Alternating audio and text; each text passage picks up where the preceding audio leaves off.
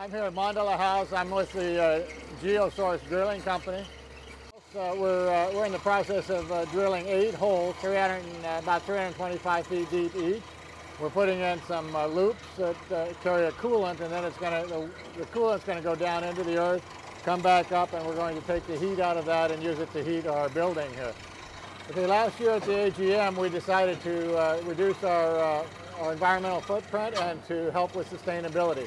And this is the next step in our sustainability project, is to put in ground source heat pumps into the Mandala house, which will reduce our carbon footprint and reduce our environmental footprint.